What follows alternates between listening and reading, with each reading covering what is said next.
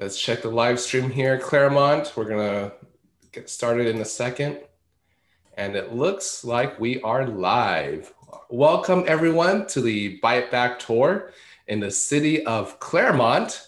Hello everyone, my name is Levy Sun. I am with the San Gabriel Valley Mosquito and Vector Control District. And we're gonna go ahead and go around this group here to have folks introduce themselves. So starting with my left here, go ahead, Christian. Oh, Christian, looks like your audio has stopped. We'll go ahead, circle back. Hi, everyone. Oh, there you are. Hi, my name is Christian, and I am one of the education specialists here at the district. All right, next we have Pablo.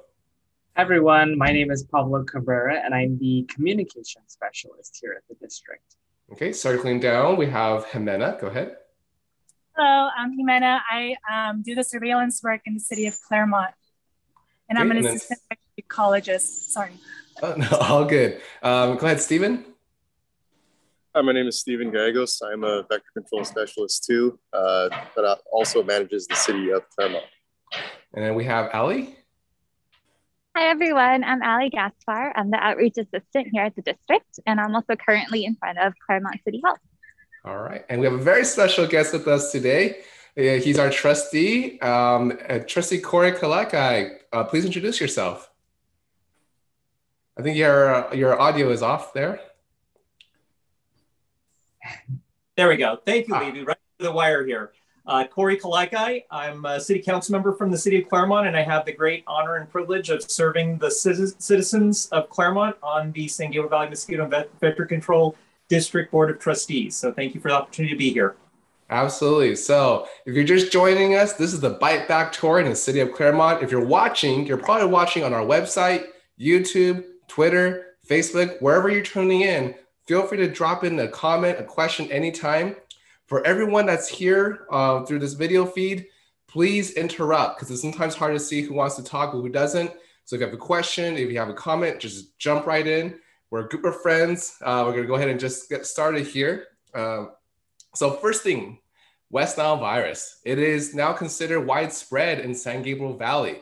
So be sure to have that repellent handy and be sure to continue tipping and tossing all that stagnant water weekly around your home. Today, for the next 25 minutes or so, we're going to talk about some amazing things. We're going to show you some great, cool things behind the scenes that our staff does. But two things that really stand out today that we've received from residents in Claremont in terms of questions is, do those mosquito traps I see at the stores really work? And two, I have repellent, but how do I properly apply it? Or which repellent actually works for me?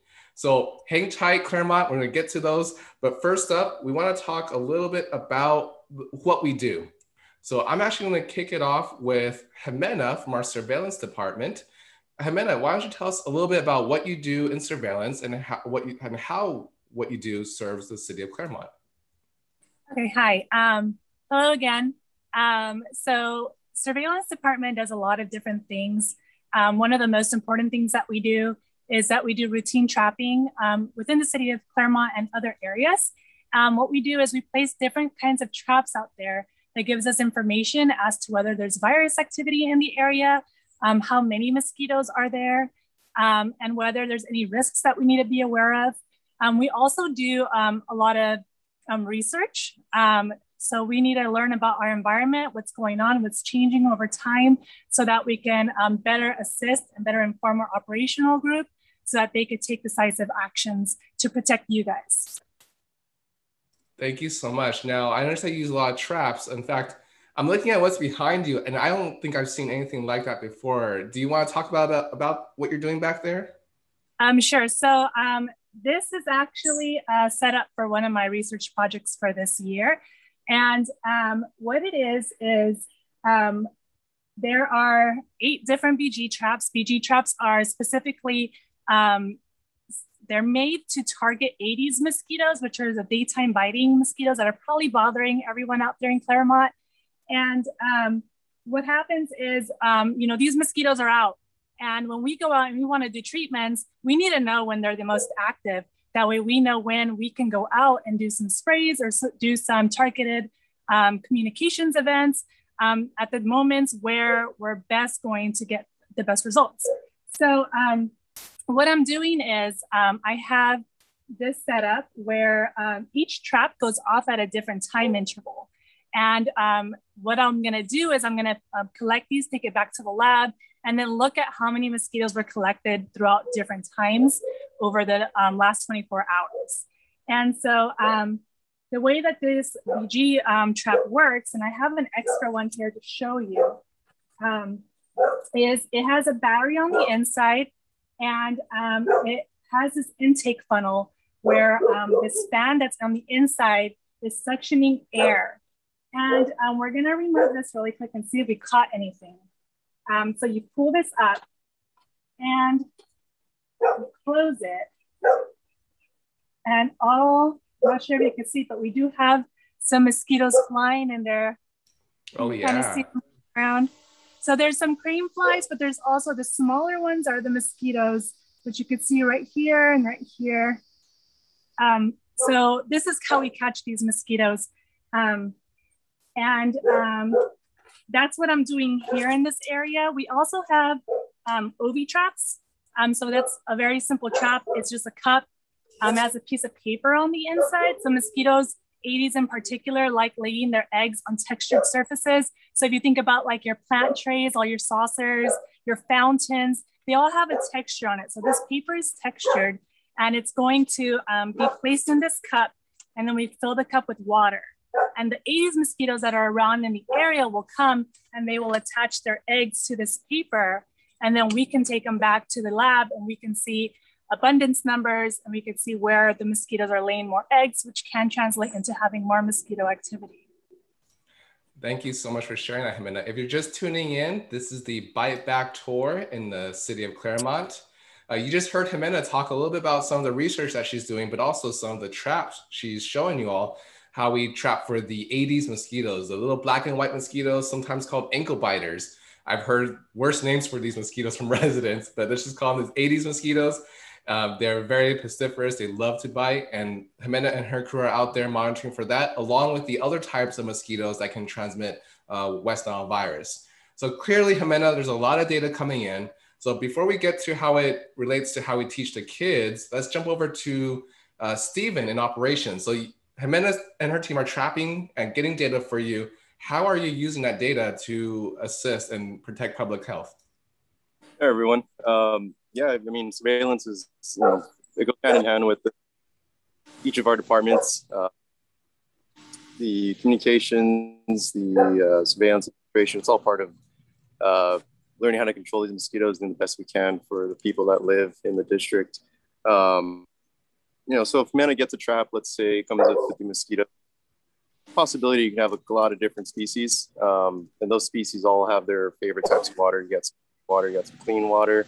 I have right here a little example. This is called a BMP, kind of an unknown brain, very kind of spooky looking, but it's full of water.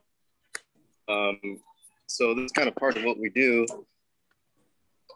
We'll have to take a sample. Stephen, your video is breaking up a bit, but from what I understand, could you tell residents in Claremont what BMP means or what it is? It stands for Best Management Practice. And typically what they mean by that is a lot of these are used as almost like a filtering device for the runoff and the stormwater that comes in. There's a lot of debris and trash that gets trapped, and this is supposed to help clear that out so the water can pass through freely, but not every system works the best it can, and it can hold water, stagnant water, and that will produce mosquitoes. So certain conditions like this, you'll find usually the Culex mosquito really likes a lot of dirty water, and that mosquito can transmit West Nile. So that's something that we really have to be a part of and keep note of, and use that information we get from surveillance, trap data, and also West Nile positives, and act accordingly. Okay, so it sounds like you're taking that data, you're kind of figuring out where we have some high risk areas and where we have to look at some traps around Claremont. So if you're just joining us, this is the Bite Back Tour in the city of Claremont. We're joined by staff from the San Gabriel Valley Mosquito and Vector Control District, but also a special guest of our trustee, Corey Kalaikai. who's also joined us to sit in. At any time, anyone, just jump in, comment, question. If you're watching online, drop in a comment or question as well. We'll be monitoring that and we'll answer them as we go. So let's go ahead and switch over now to education, because we know, all right, surveillance, you're doing your part. Operations, you're out there in the public sphere, protecting public health. But now how do we educate the young minds of Claremont and throughout San Gabriel Valley? I'm going to turn it over to Pablo and Christian on this. Go ahead. How did you guys do that? Hey guys, I'm going to hand it over to Christian. We're out in the field here to give you a live demonstration. Go ahead, Christian. Hi, everyone. So what we do is we actually give students tools that our vector ecologists use in order to have some surveillance of the mosquitoes in the area. And so kids actually can use 21st century skills and practice those science skills that we really want them to learn through our citizen science programs as well as our classroom programs. So I'm going to do a demonstration. As you can see, this looks really similar to what Jimena was showing because we give them these tools.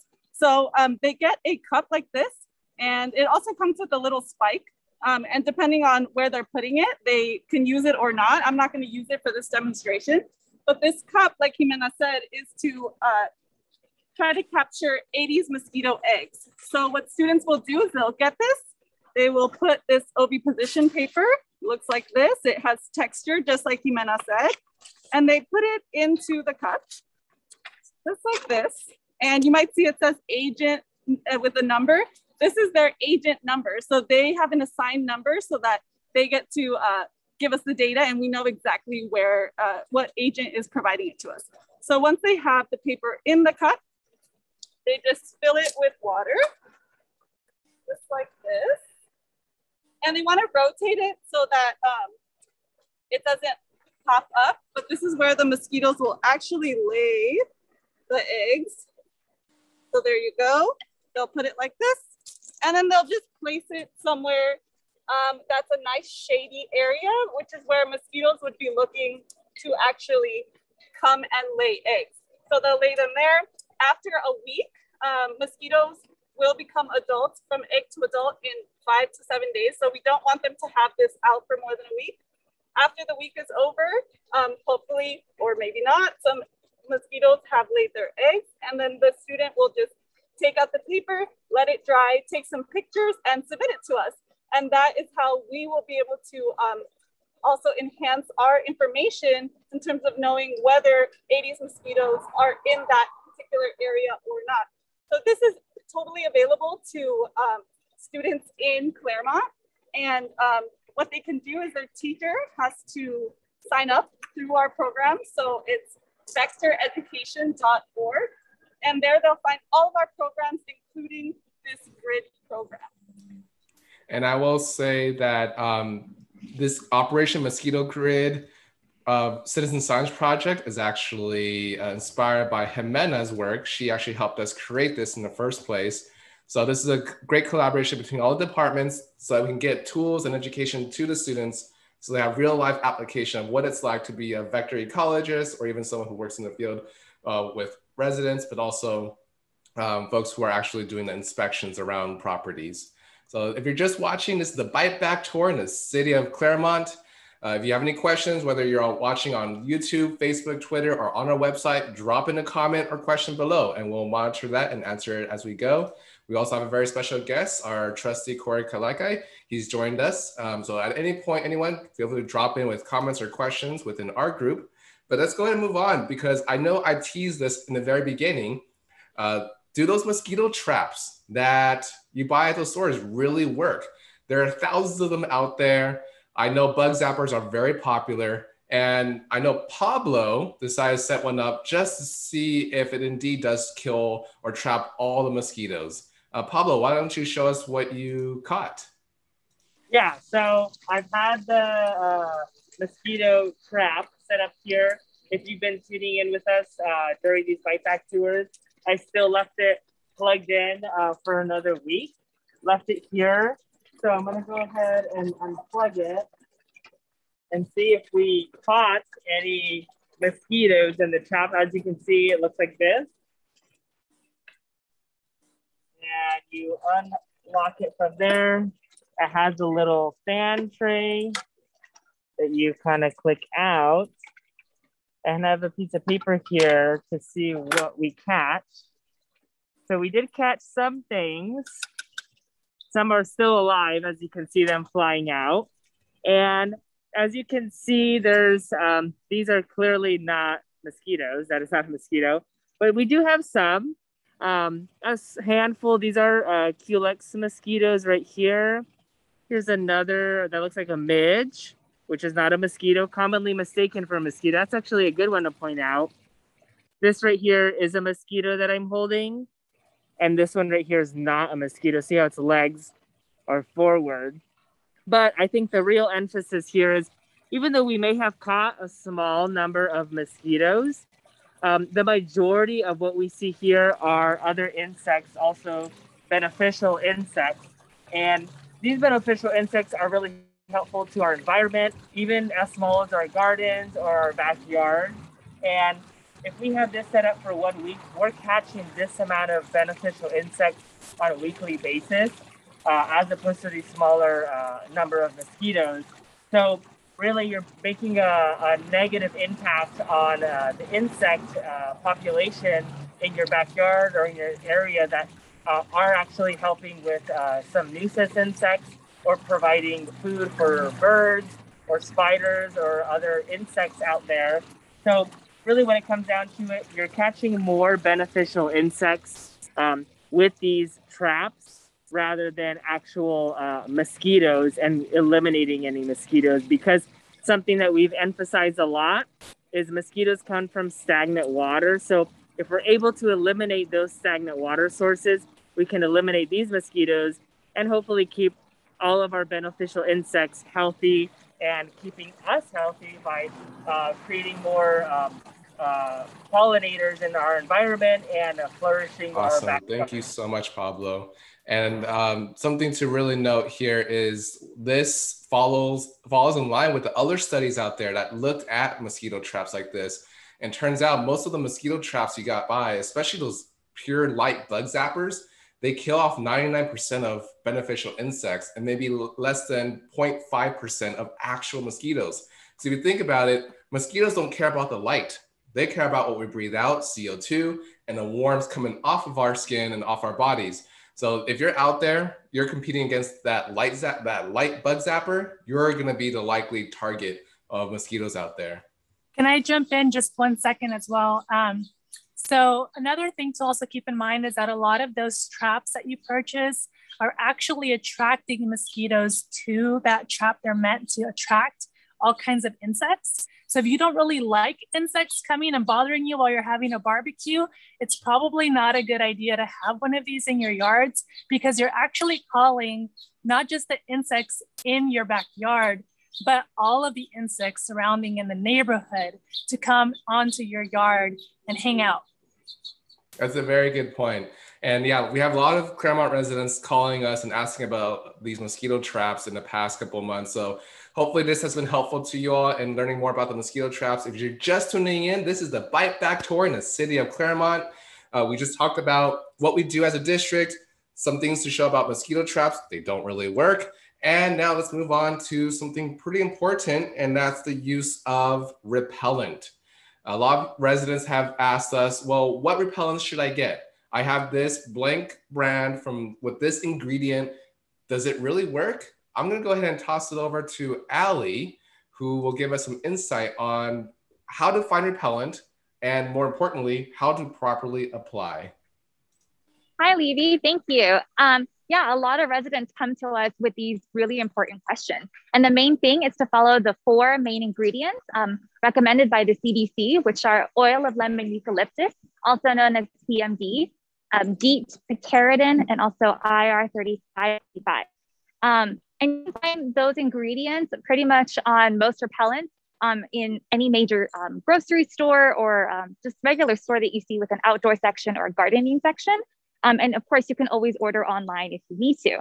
The trick is to see it on the front of your repellent label. So you'll see it here and it'll tell you the percentage ingredient. Now, the percentage ingredient is mainly to let you know how long it's going to last. So if you read the directions on the back of the label as well, it'll tell you how to apply it and how long it will last. So similar to sunscreen, we ask that you apply it similarly. And I'll show you right now. So I have exposed skin on my forearms and my neck and my face right now. So I'm gonna apply evenly all over my arm. And then when it comes to the neck and face, you wanna make sure that you spray it into your hands and then pat accordingly. And I'm wearing a mask, so I'm only gonna get the top and bottom part of my face. And the same thing applies to children. So if you're applying to small children, make sure that you're spraying it into your hands as an adult and then then applying them on their face as well. Yeah, please don't spray your kids in the face. Do not. We've seen that, I know. But thankfully, we also even have our repellent zone, which cities and other coordinators can have us come out and teach everyone how to properly apply repellent. We've had a great success so far with Donnelly Park and also with the Santa Fe Dam in educating the residents who show up there for their events. And also, just to reemphasize the ingredients, because we get asked this a lot. I'm gonna see if I can share the screen here. But can everyone see the ingredients on your screen? Yes. Awesome. So these are the 4 ingredients that we get asked a lot. What are the 4? So to emphasize again, DEET is the gold standard. People have known it. It has gotten better. It used to feel like you're putting on gasoline on your arms. It's very oily and doesn't wash off very easily. But in the past couple of years, they've reformulated it. So actually it smells more pleasant. It applies more dryly. Picaridin is also up and coming. Oil of lemon eucalyptus, also known as PMD, is derived from the plant. But word of caution, it cannot be used for children under 3 years of age due to the higher toxicity level. And then IR3535 is doesn't have quite of a foothold in our US market, but it's very popular in Europe. So keep that in mind. If you want to take a screenshot of this while you're watching, go ahead. This video will also be archived later on our YouTube channel. So if you're just watching, this is the Bite Back tour in the city of Claremont. And we just talked a little bit about repellent. With the remaining time we have, I do want to emphasize some of the other things that people may not be aware of around their home where they can make their property more bite-free. So you're all aware of the stagnant water. No stagnant water means no mosquitoes. You know about repellent. There's one more thing, and that is the dense vegetation that may be around people's homes.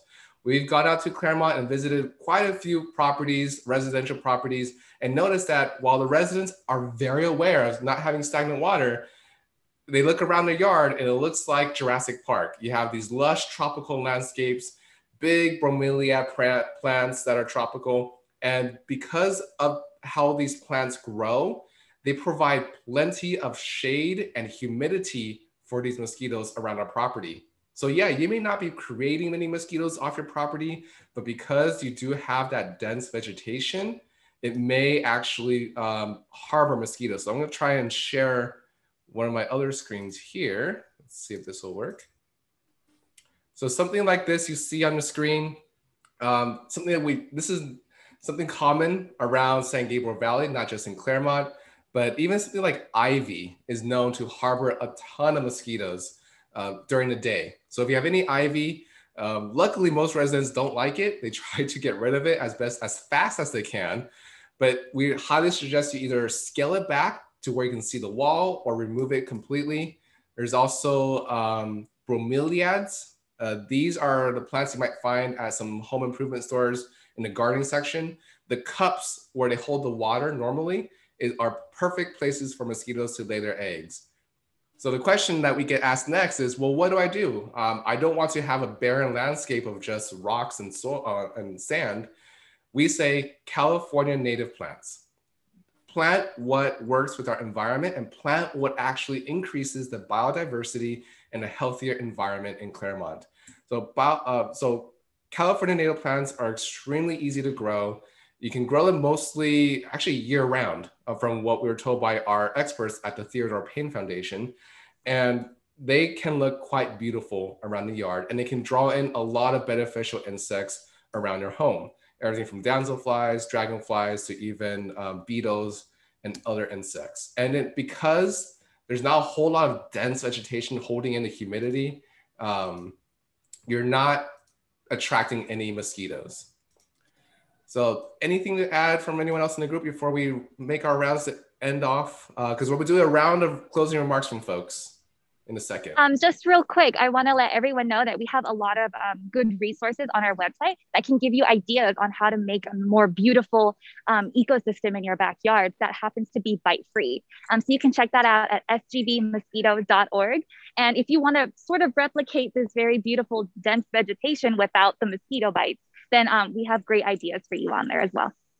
All right, thank you so much, Ali. So let's go ahead and do our quick round of closing remarks. If you're just watching, this is the Bite Back Tour in the city of Claremont. It's been so great to be with you the past 30-ish minutes, but we're gonna sign off now. I'm gonna go ahead and go around the screen here.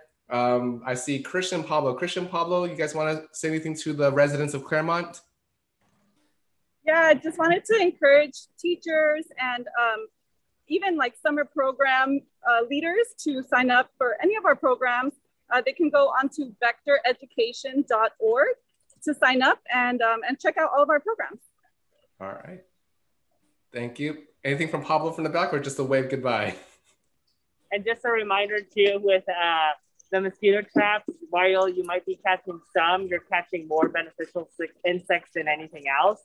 These mosquito traps, they are expensive too. Something that is free and you don't have to go out and buy or have plugged in all the time is just tip, toss, and protect. Something that we've been emphasizing a lot. Eliminating the stagnant water is going to eliminate any mosquitoes in your yard. Awesome. Thank you so much, Pablo. Next in my screen of the Brady Bunch here, we have Ali. Hi, everyone. In addition to wearing repellent, just a quick reminder to tip out any of stagnant water and resources, whether they're children's toys, bowls, plant saucers, or other things that you might find in your garden, including plants. It's important to make sure that they don't retain any water. Awesome. Thank you, Ali. And then next we have Stephen. Everyone, just want to say thanks again. And also just thank you to residents of Claremont as well, just for doing their part, you know, and cleaning up the property, kind of looking at stuff that they might have not looked at, you know, a couple months ago due to the, you know, if they're having mosquitoes in the area. You know, we do our part here in the field, but, you know, it's also a lot of work kind of just cleaning up your home and making sure everyone's safe. So thanks, everyone, and hope to see you soon. All right, thank you, Stephen. And Jimena? Hi, yeah, final words from me would be, please continue to communicate with us. You know, let us know if you see something that's vector related. If you see a dead bird out there, please, you know, report that to the West Nile hotline, and we'll go out there, we'll test it out. If you have a lot of mosquitoes flying around, please give a tip on our website. Where you're out there, you're experiencing things, and we can't go to every single house. So we really depend on you a lot of times to get to us and let us know when there's a problem. Okay, and finally we have our trustee, Corey Kalaikai. Would you like to send some departing words for our show today? Absolutely, thank you so much, Levy. Let me begin by thanking our staff for putting this together. They've been coming up with new and creative ideas of reaching out to the public. And so thank you to all of you for putting this together for our residents today. We didn't even get onto other vectors to include ticks. It's another thing that we monitor as a district.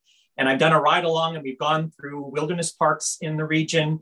And we talked about these overgrown plants, the bushy vegetation along the sides of roads can have ticks on them. And when you brush by them, they'll grab onto your clothes or grab onto your pet.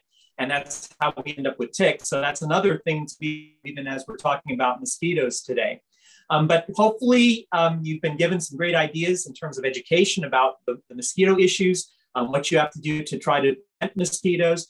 And furthermore, for some of you young people who are thinking about careers in the future, what you'd like to do, hopefully you've been inspired today. Maybe these are positions that you'd like to pursue when you're ready to join the workforce and get involved in mosquito abatement. So again, I want to reiterate the points that were made. Contact us at any time if you have mosquito issues in your neighborhood, if you'd like to have a technician come out and consult with you, or even if you'd like to have a presentation at a community organization or with friends and neighbors. We're happy to try to accommodate those opportunities to get the word out.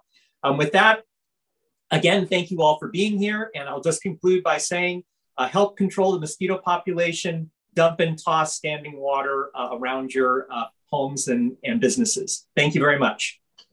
Thank you. Thank you so much. And with that, that concludes our show here in the city of Claremont. If you want to tune in next week, same day, Thursday at 11 a.m., we're going to be in the city of South Pasadena. Thank you so much to everyone who's joined us today, including our trustee, Corey Kalakai. And stay healthy and stay bite free, everyone in Claremont.